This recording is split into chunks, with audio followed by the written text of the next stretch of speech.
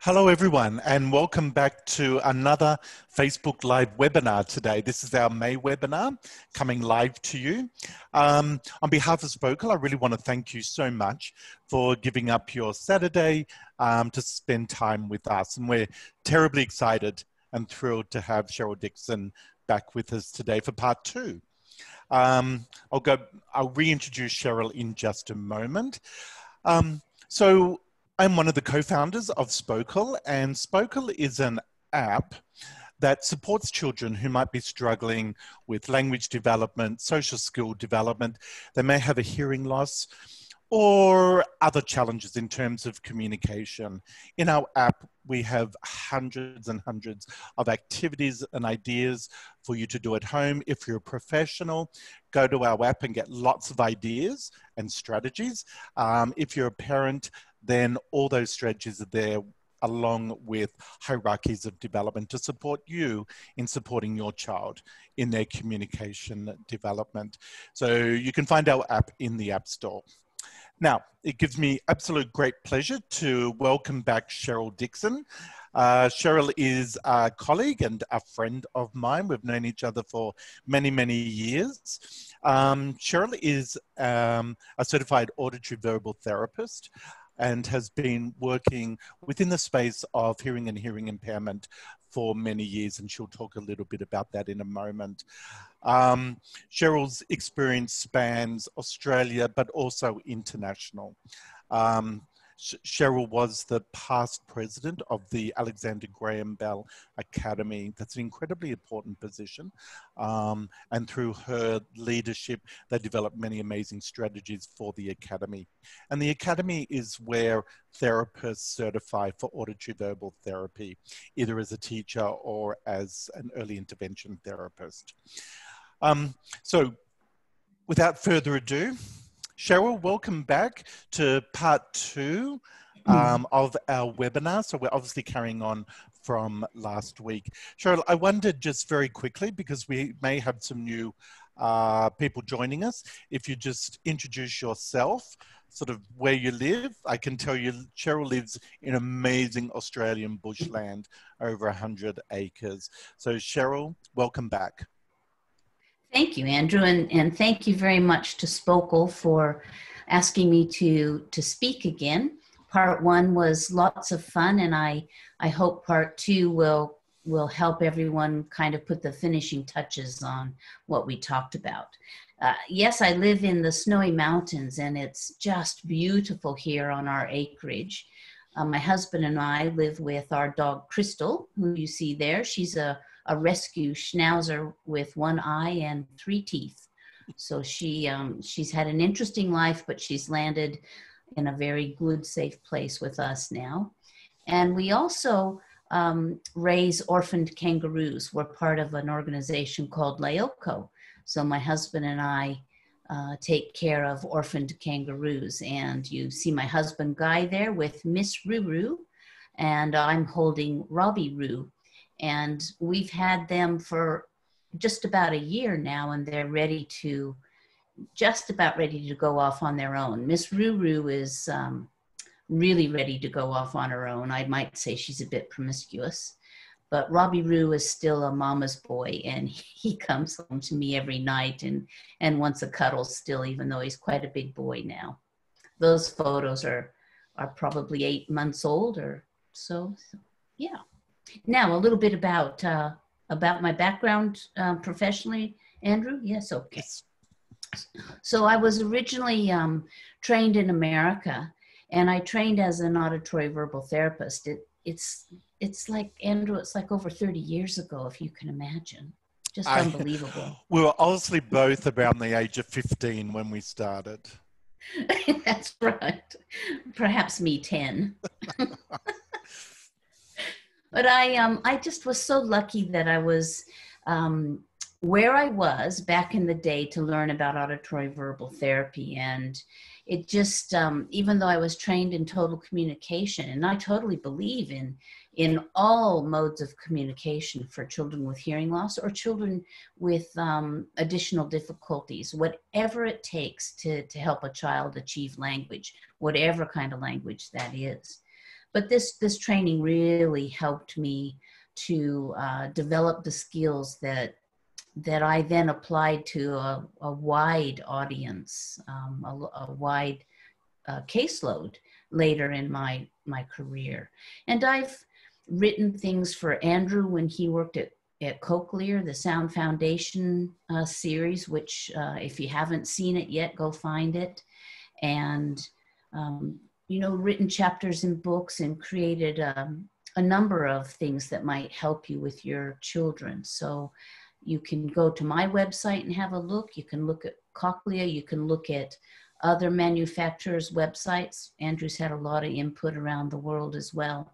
So if you see the name Kendrick or you see the name Dickson, you're bound to find something that can help you with your child. Great, thanks, Cheryl. So this is part 2 of the current level of function form that Cheryl has created around listening and language. Now, Cheryl, I just wanted to explain to the audience, so you and I both obviously worked extensively in the field of hearing and hearing impairment. However, your current level of function form and the theory behind it and the strategies and the application is not limited to children with hearing loss. It's actually a really great tool to use with children who have communication challenges of any sort. Do you want to talk a little bit about that?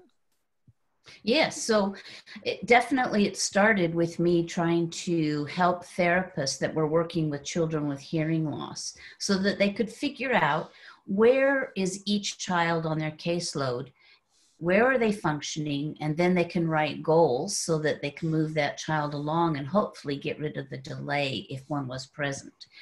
And 40% of all children with hearing loss have an additional difficulty. So immediately the form had to be used with all types of children with a variety of disabilities. And it was very apparent from the beginning that the form just helped parents and helped therapists figure out any child, regardless of their difficulties, any child's current level of functioning. So you just look at the child and you find out where they're functioning in language, where they're functioning in speech, where they're functioning in their general development. And if they have hearing loss, you also look at their audition or their listening skills. But even children without hearing loss, you need to look at their listening skills because not all children can learn through audition. They need additional support, and you would find that out by using this form and filling it in. Great, thanks Cheryl for making that really clear. Now, before I ask Cheryl just to recap on what we talked about last month, so it'll be a brief recap on part 1 of the current level of function. We did receive a number of questions last month that we were unable to answer because we really wanted to wait for those questions to be part of part 2. So there's a couple of questions that you asked last month that we will answer at the end of this current webinar. So I'm now going to ask Cheryl just to recap on the current level of function that we talked about last week. I'm going to bring up the form now. Thanks, Cheryl. If you could just give us a recap on last month's webinar, please. Yep. So we started at the top of the form and worked our way down.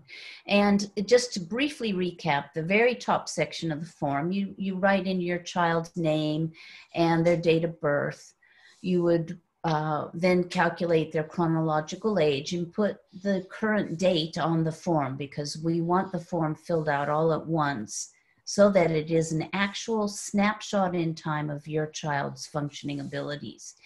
And where I have device and aided age and implant age, you don't have to put anything there if your child doesn't have a hearing loss. You could put other information in there, such as the type of program that they attend, if they have any special modifications that someone might need to know about when they read this form, so that they can learn about your child quickly by just glancing at this one-page form. We also talked about the ling sounds, and that is just access to the speech spectrum. So if your child doesn't have any hearing loss or any auditory processing problems, then you could leave that blank as well, or put in any other adaptive information that you need to, so that a person understands your child completely. Under hearing loss, it says degree in etiology, but you could cross that out and you can put your child's conditions that you are programming for. So whatever might challenge your child, you could write it in there, and then someone knows exactly what your challenges are and what you're doing to help your child. Then audition, you can look at hierarchies. When we talk about audition, we talk about auditory memory mostly, but it's also a child's ability to listen in noise. And some children with autism have trouble listening when there's competing noise, and you might want to really assess your child in this area to find out what is their strongest mode for learning language. Is it auditory or is it visual? And this section could help you do that by looking at some auditory hierarchies. And Andrew mentioned that on the Spokle app, you'll find all kinds of different typical development hierarchies across all areas. So you could find many things to help you on the Spokle app. Then we talked about receptive language and how you can measure receptive language and expressive language.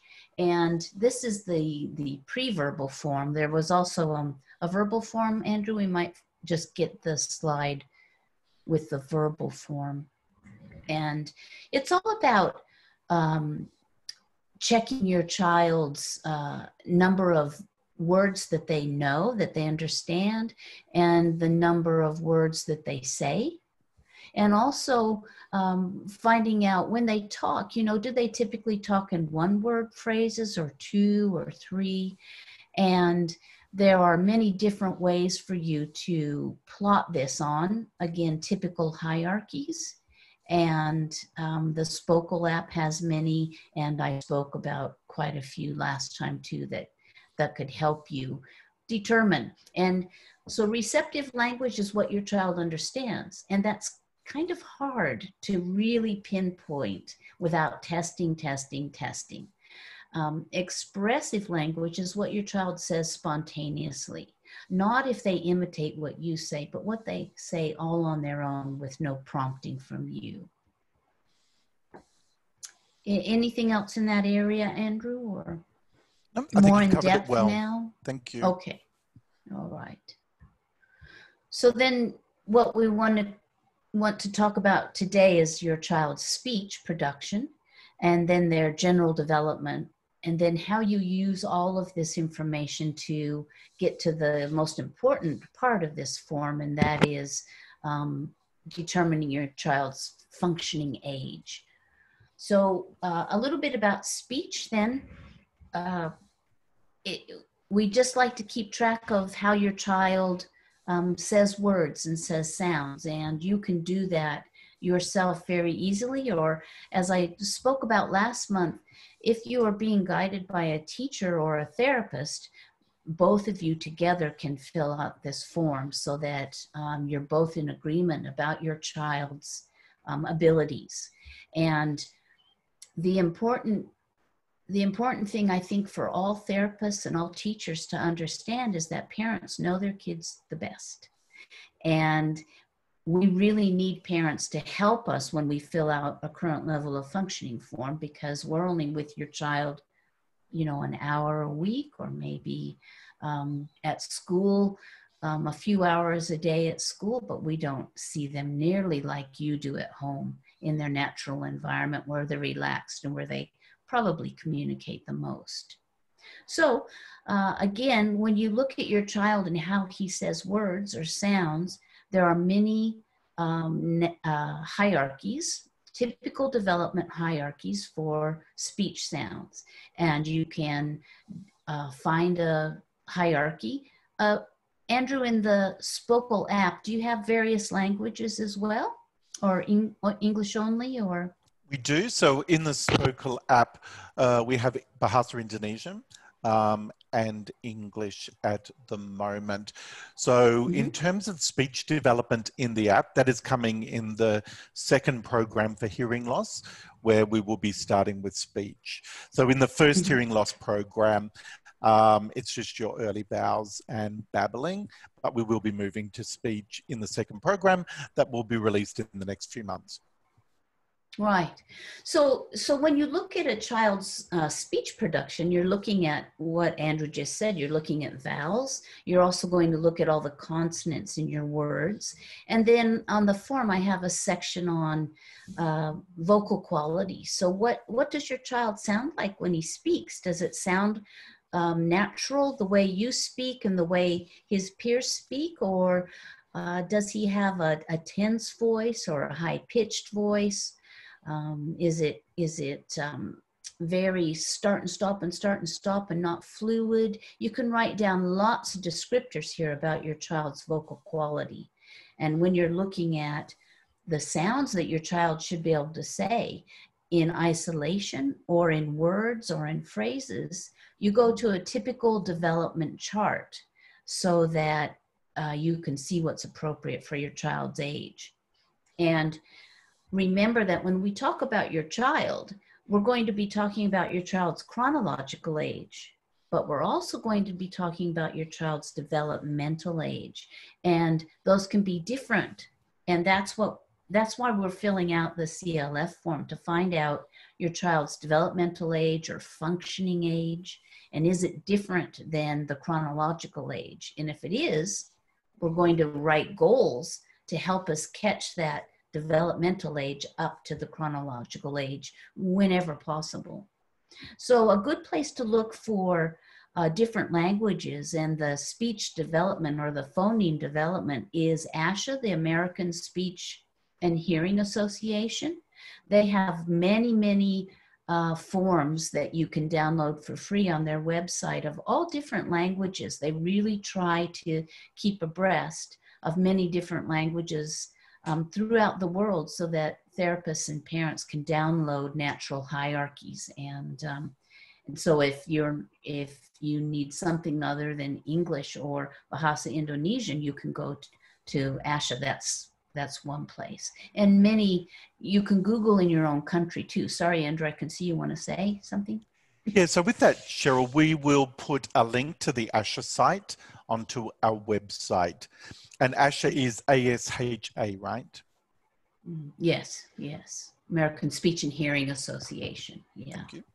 Yeah. So again, speech is going to be very individual for your child and for your language that you're speaking at home. And maybe your child is learning English as well, so you can compare the two languages.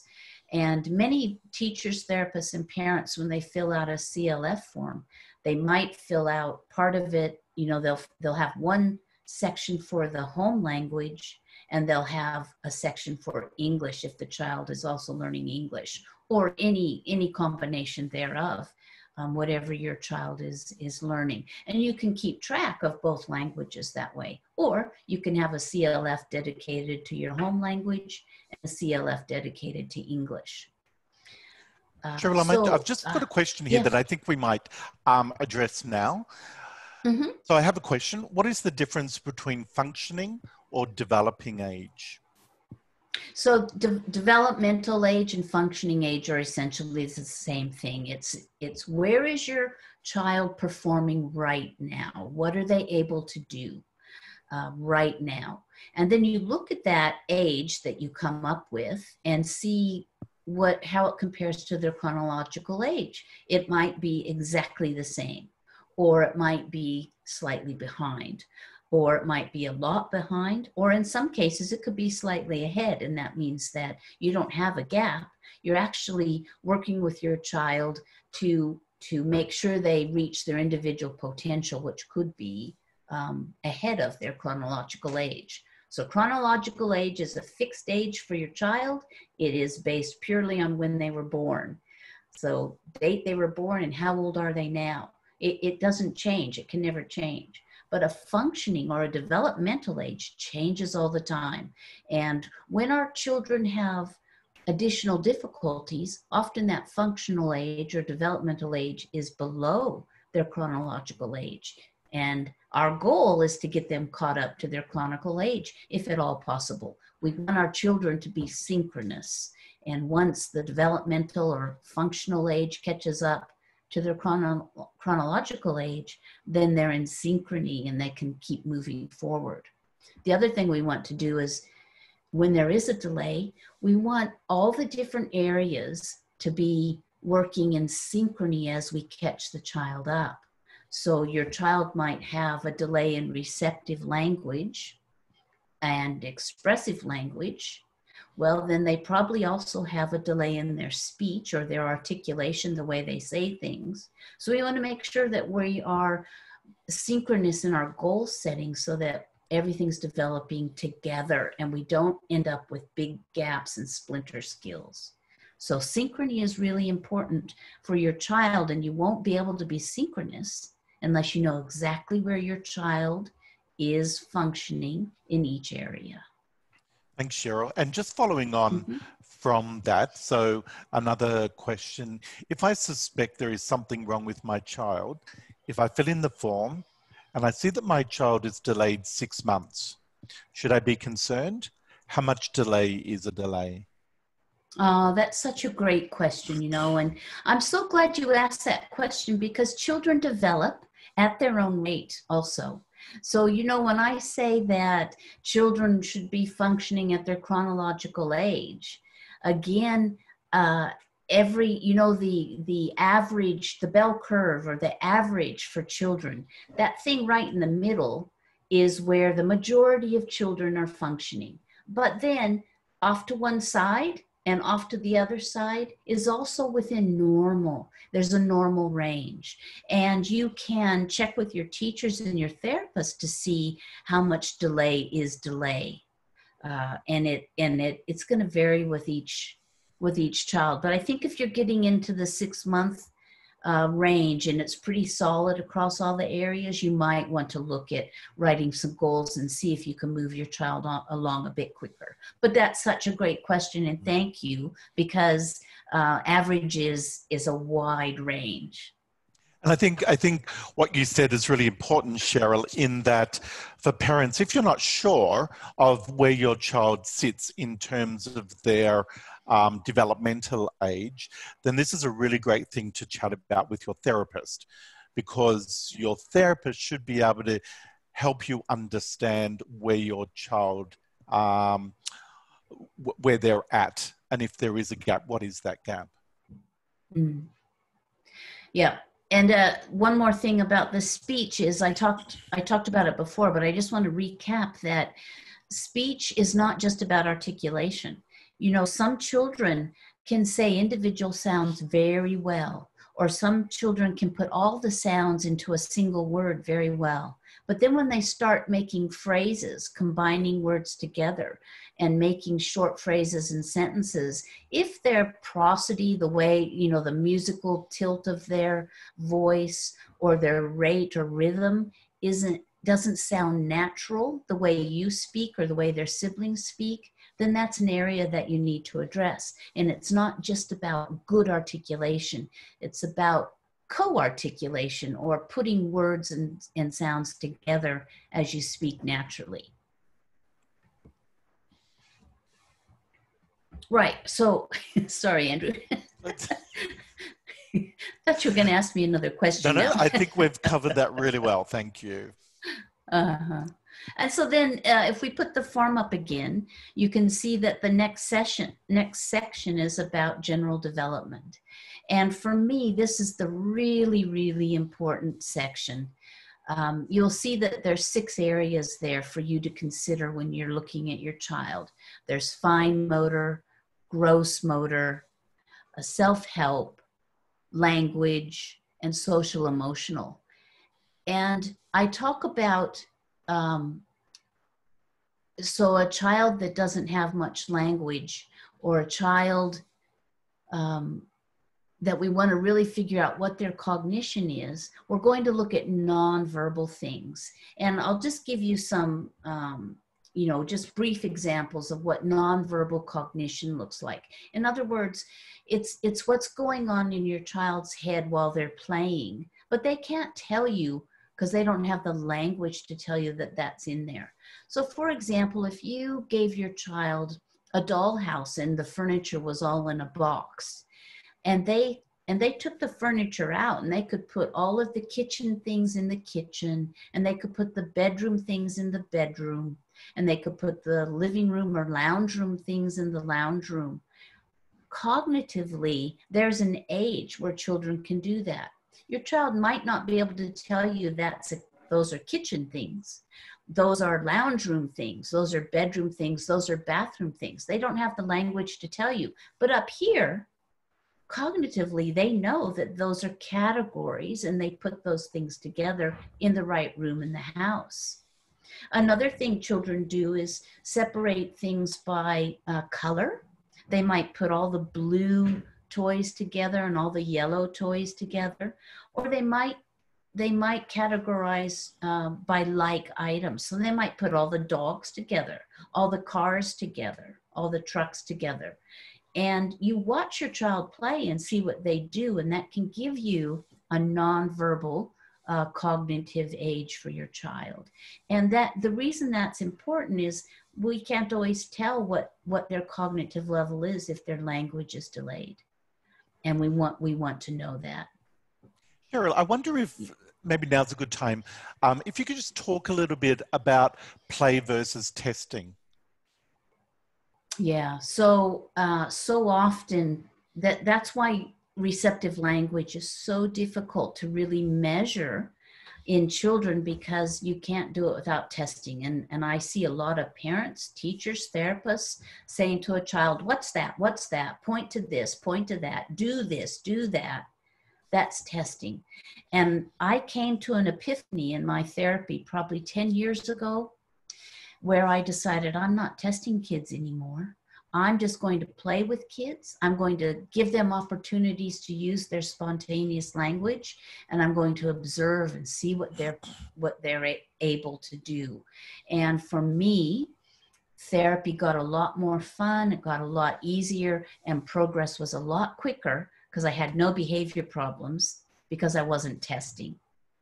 So to find out your child's nonverbal cognition, you just set up some toys. You can be guided by developmental checklists. Another thing that you can see is, can a child cut with scissors, cut on a line? Now, part of that's fine motor, but part of that's cognition. Can your child stack blocks up? Part of that's fine motor, but part of that's cognition. And you're just playing. You're not telling them they, do this, do that, do that. You're stacking blocks. They'll stack blocks. And you observe how many they can stack up. And when you get developmental hierarchies like this, then you will see how many blocks and what size blocks children should be able to stack up for their age. Is that pretty what you want me to say? Yep, or I think you've covered more? it well. Thank you. Okay. Oh, all right. So then, sorry, I just have a yep. question here carrying on from that. So when you were just playing, to look at the cognition, is there a form you use so that you know what to look at? And if the child is always lining things up, what is that telling you? Yeah, so there are lots of hierarchies for cognition, and you have to pick out the nonverbal things that you want to check if your child can do while you're playing. And I've mentioned a few of those things. So yes, you can download hierarchies from the Spokle app. You can get hierarchies on the internet. You can ask your teacher or your therapist for what they use to look at these areas, and then just go through it and see what your child can do. And they're always separated by age. They're going to go, you know, birth to 1 year, 1 year to 2 years, and so forth. So you can pick right around your child's chronological age and look below it at that age and above that age to see what they're able to do. And the second part of the question, Andrew, was? If a child is always lining things up, what does yeah. that tell you? Well, you know, some people say that lining toys up and not doing any creative play with them is a low-level skill, that sometimes children do that when they are on the spectrum, but not always. I mean, some kids just really like their world orderly, and you would never diagnose a child just based on lining things up. But what you want to do with a child that lines things up is show them creative ways to play with the things they're lining up and see if they'll imitate you doing a higher level play than just lining things up. Thank you. So that's a little bit about nonverbal cognition. You also want to check what your child can do in gross motor. And you, again, can download normal gross motor development hierarchies and look at around your child's age. You know, can they jump with both feet together? Can they hop on one leg?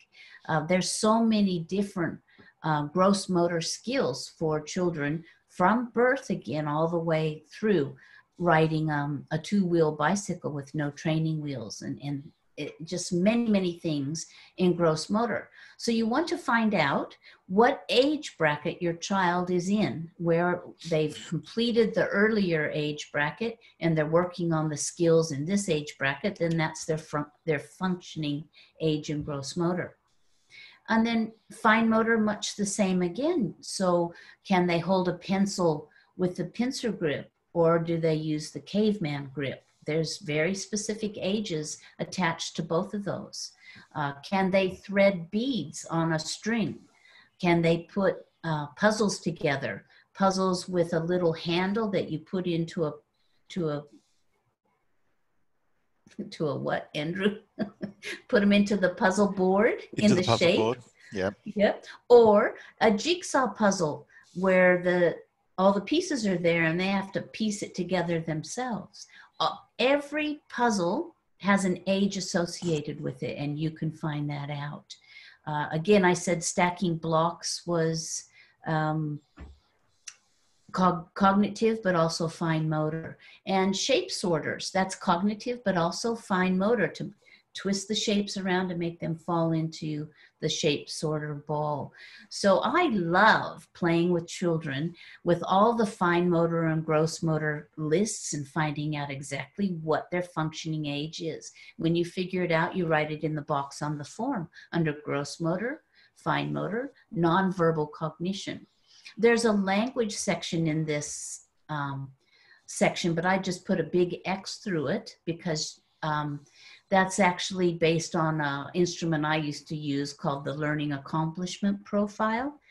We already have a language age up above. We talked about it in the last webinar. And you leave that one blank. And then there's self-help. So can your child get himself a drink? Can your child pull up their own pants? Is your child toilet trained? Can they ask for help? Again, many hierarchy lists out there for you to choose from for self-help for your child. Once you figure out what their functioning age is, write it in that box. And Andrew, can we just put the form up again for people to see? Yep. Before we do it, can I just a couple of questions please. which are connected to what we've been talking about? I guess firstly, Sure. So you've talked about checklists, and we can find them online. We will provide some checklists on our website to make it easier for you guys out there. And by the way, welcome to everyone that's joined us later on Facebook as well as other social media platforms. Thanks for joining us. So often these hierarchies are like 0 to 3 months, 3 to 6 months, 6 to 9 months, three to 6 months apart. Would you be concerned if your child, say in a 3-month period or 6-month period, got 80% of the skills that were listed there in any one of these gross motor, fine motor, language, self-help and all that sort of thing, and they didn't have that 20%, would you be okay with that, or when would you start to show concern? Yeah, that's a great question. So again, it's like that average, the bell curve that I talked about before. 80% is certainly within normal limits, we would say in our profession, within normal limits. And you just work on that 20% that your child doesn't have yet. But again, children are going to come to skills when they're ready to come to them and when they have all of the prerequisite skills in place. And it's about, if your child doesn't have 20% of those skills, but they probably have a year to achieve them, where are you in that year? It's quite a big block of time. Or if they go in 3-month or 6-month, you have that amount of time to work on those skills with your child. It's about exposing them to those. I know in many, many countries, children don't ride bicycles. And so you might want to look at what's typical for your culture, not the American or Australian culture where a lot of these lists are made. So look online in your own countries and find out what's typical for your country in these areas. Great, thank you. And we have a really great question here, which is, so when we're looking at fine motor, gross motor skills, how are they related to language development? I mean, are they? Well, that's such a great question again. Wow. I think some of you should be giving this webinar. Yes, they're very, very related to language. And we look at babies and babies have milestones of sitting up on their own, of crawling, and that gross motor activity is essential prerequisite to actually producing language. And then there's other things like turn taking, joint attention, things like that, the pragmatics of language that have to be in place before a child will speak. So fine motor and gross motor are very, very linked to language in the early developing baby and toddler. And if your child has some splinter skills in these areas, working on them could help achieve synchrony, which could help language develop at a faster rate. Great question. Explain what you mean by splinter skills. Yeah, so splinter skills are a child might be able to stack up many blocks, well, perhaps above their chronological age, but then they don't have any creative play skills. They're not playing with objects the way we would use them in real life. They're not imitating real life. So their creative play skills are quite low, but then in this fine motor, non-verbal cognitive area, they were able to stack up, say, 15 blocks. We consider that a splinter skill. So we want to work in the lower areas so that the child catches up and achieves synchrony. And another question here is, can you give an example of how to get information about a child's nonverbal cognition without testing? Yeah, playing. So that's what I was saying. Just sit down with your list of things that are nonverbal cognitive activities or skills, and just play and see if your child can play alongside you and do what you're doing. So see if your child can stack those blocks. See if your child can put that puzzle together. See if your child can do that shape sorter. There are many skills listed in each age division, and just sit down and play. Yeah, I think that's a really good point. And sometimes it can be difficult, can't it, getting away from that testing of just asking those questions and just actually engage in imaginative play with the child. because you can learn so much just through watching and observing. And I know at Spokle, sort of our standard call is stop, look, listen, acknowledge. So if you're testing, it's very hard to stop, look, listen, and then acknowledge. Whereas if you're playing, then it's it's easier to step back and just take it all in from an observational perspective. And we do have information in our app on stop, look, listen, and acknowledge. Good, super. So I've just got another question here. With other children like 8 or 9, but their play skills are still at a lower age. So higher age, lower play skill age. How can I provide more appropriate activities that they can do to achieve their age appropriate skills? Well, so play skills are also dependent on language the older you get. So if make-believe play is what your child should be doing at 8 or 9, or cooperative make-believe play, that takes a lot of language. So this is why it's so important to find out where your child is functioning across all areas. And that's where you have to really gear your work, your goals with your child. Yes, they're 8 or 9, but they may actually be functioning more at, say, 6 or 7. So you have to work in that sweet spot. We call it the sweet spot of where your child's ready to learn those skills.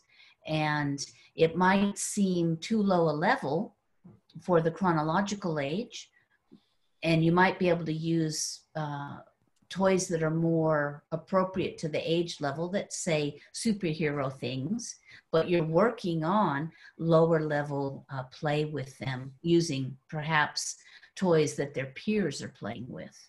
And I don't know if that helps or not. Maybe you could let me know. Yeah, I think the important thing is to also, by 8 or 9, most children kind of have preferences in terms of what they're interested in as well. So as you said, many 8 and 9-year-olds really into superheroes and comics and that sort of stuff. So yeah, I guess taking a lead from the child as well. Yes. So that is that general development area down there. So you're going to look at gross motor, fine motor, self-help, nonverbal cognition. You're going to look at the age equivalencies that you're getting. So you're going to say, oh, my child's functioning, you know, within this 3-month age band. And if they're all the same, then your child's synchronous across those areas. Then look at your chronological age. And is it the same or is it delayed?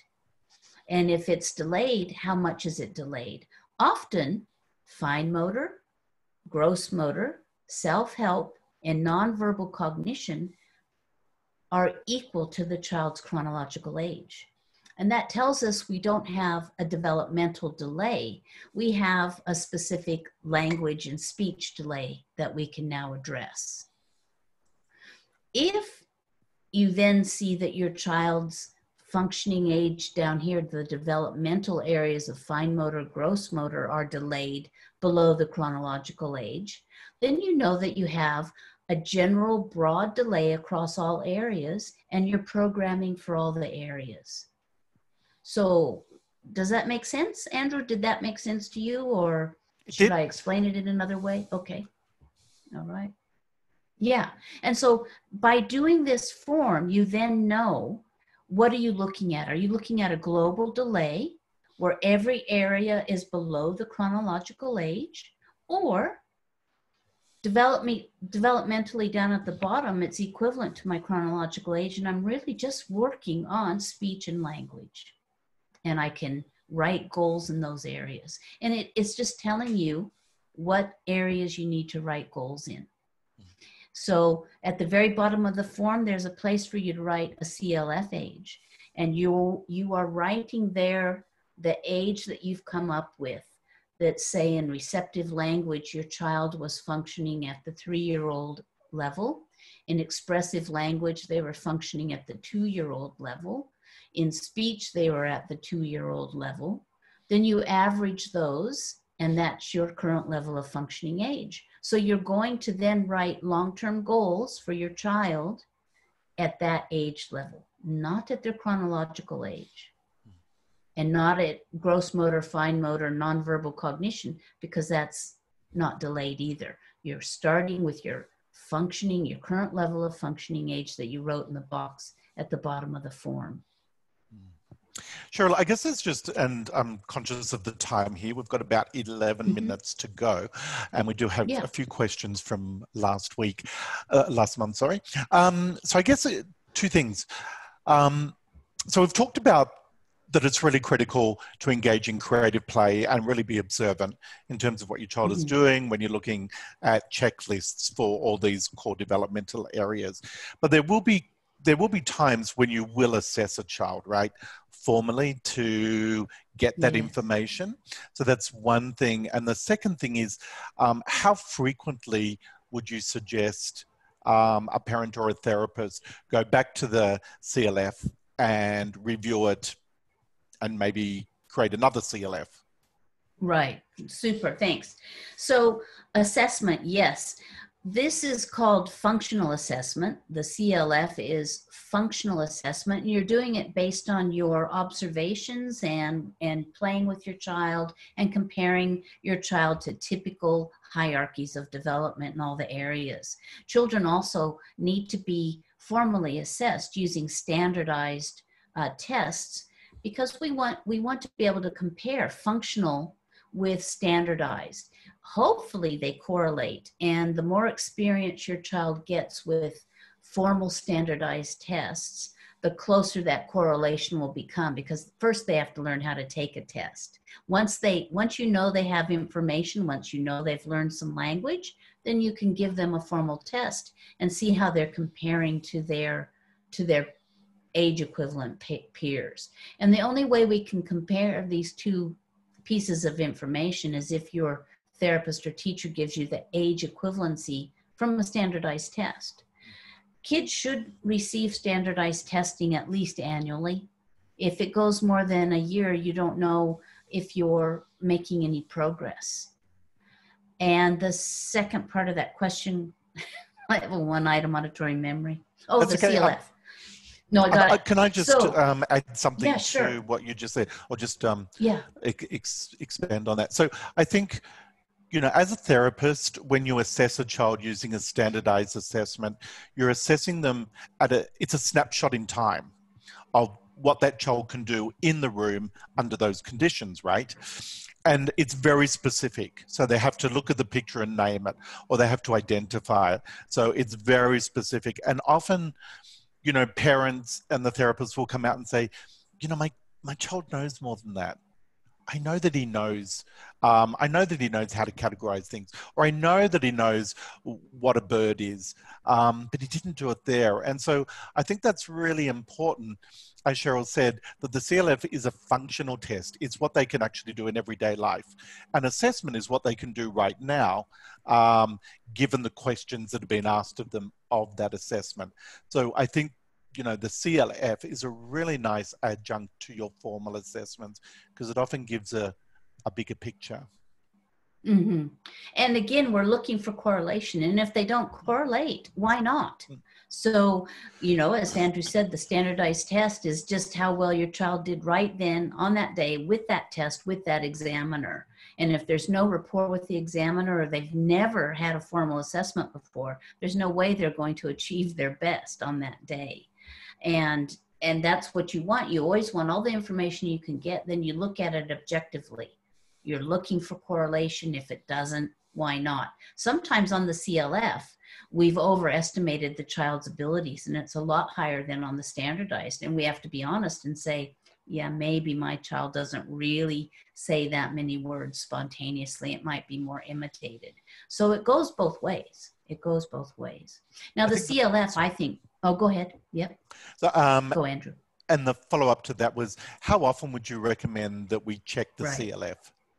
Yeah. So I think the CLF should be filled out 6 monthly at the longest interval.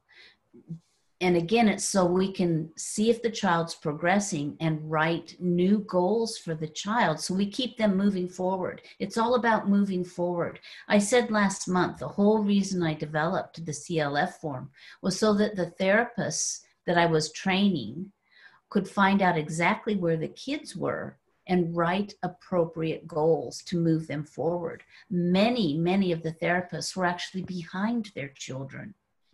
The children were functioning much higher than where the therapist pitched their goals. So it's all about, if there's a delay, know where the child is, write goals, achieve the goals, move the child forward, then fill out another CLF every 6 months, I think. Great, thank you. And this is a question from last week, and I certainly think that you've talked about it, but we just might specifically talk about it in the context of the actual question. If on the form their progress is very low, what next? Well, so this is great, and it's you base it kind of on long-term goals. If they're not achieving the long-term goals, you have to say, why not? Are they too hard or are they too big? Maybe you wrote a goal that said the child will learn 250, will produce 250 new words spontaneously. That's a huge goal. Maybe you need to break it down. Maybe you need to say, well, the child needs to learn 5 words in these 6 categories of, say, vehicles, fruit, furniture, clothing, whatever they might be. That's breaking the goal down so you can actually achieve it. And they might need to learn 10 new verbs and 6 new adjectives. So if a child is slow to progress, again, red flag. Why? Why aren't they achieving these goals? Figure it out. Are they too hard? Do you need to break them into smaller steps? Or is there some underlying condition that we haven't even found out about yet? And I think that's really critical, Cheryl. I think that when you're looking at a functional profile and a standardized assessment, as therapists, it's our job to look at that data, to look at that information, analyze it, and figure out where the breakdowns are, so where the challenges are, and what we need to do to try and close that gap. Because everything we're talking about with the CLF is to close a gap. So between, as Cheryl's talked about, the chronological age and then the functional age, what they're able to do. So I have another question, and we have 5 minutes left.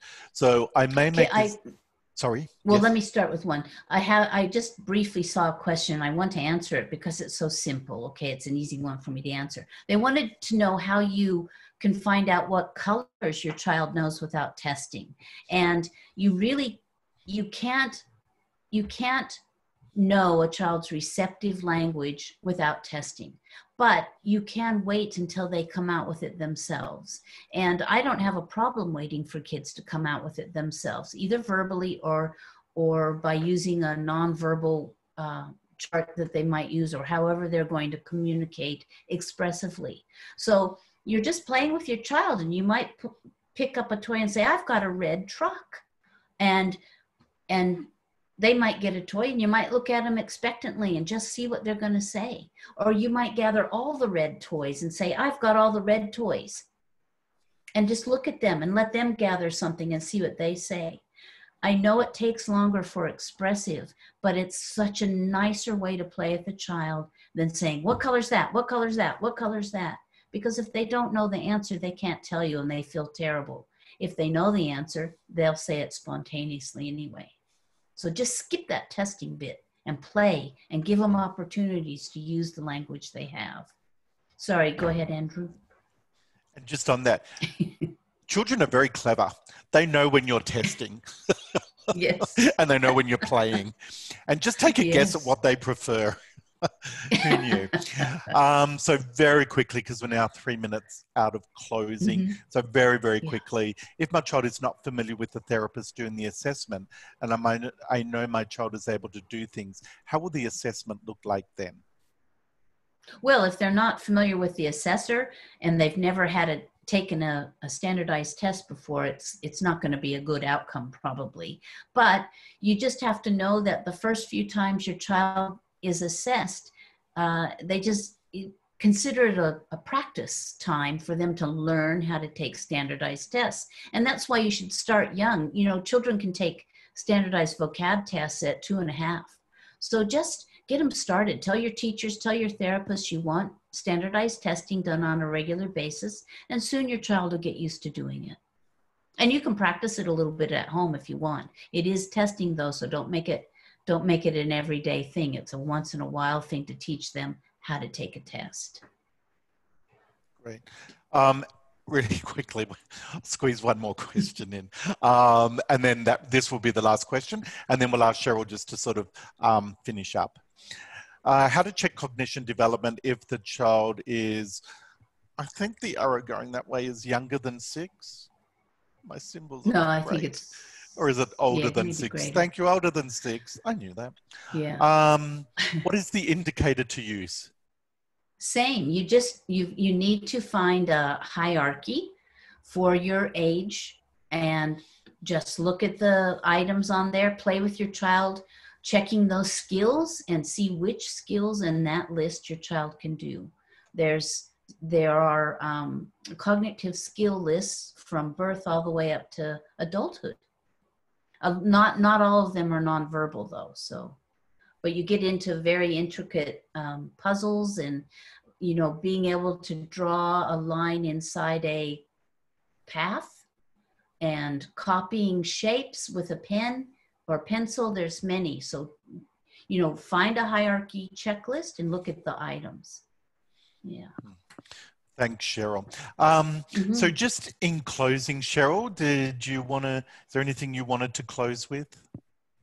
Just, you know, I just really encourage each of you to try and fill out the CLF form on your child. And it might be easiest to start at the bottom. Start with the general development things like self-help, fine motor, social emotional, gross motor, and get your child's age in those areas. Then go up the form and look at some language hierarchies and try and figure out where your child is. And if you're working with a teacher or a therapist, it would be great if they would partner you in this and the two of you do it together and really get a good snapshot of where your child is right now. Thank you, Cheryl, so much. I just want to remind everyone that we do have last month's webinar up on our website. Our website there is on the screen, www.spokle.com.au. We also do have Cheryl's CLF form on the website. As I mentioned, we'll put a link to the ASHA website so that you can download forms. We'll also put together a few checklists that are commonly used and pop them onto our website as well. Cheryl, there's been a lot of comments of thanks and appreciation for the last 2 webinars that you presented for Spokle. But I want to thank you very much for presenting on something that I think is just so critical, is really understanding your child's current level of function. And I think, you know, hopefully we teased out today a little bit about how that is quite different from a formal and standardized assessment. But from both, you can get goals for your child, and then work on strategies on how to close that gap. Because with all our children, whatever challenges they have, we want to try and close the gap as much as possible with each child. So thank you, Cheryl. It's been a fabulous 2 presentations. Really appreciate it. Enjoy your bushland. I know it's like -5 degrees there today, which is ridiculous. Thank you. Thank you, everyone. And this webinar will also be on our website. Thanks, everyone, for taking the time this Saturday to join us. We will be back next month with another webinar. We'll let you know about that shortly. Everyone, enjoy your weekend. Stay safe, stay well. From all of us at Spokle, bye.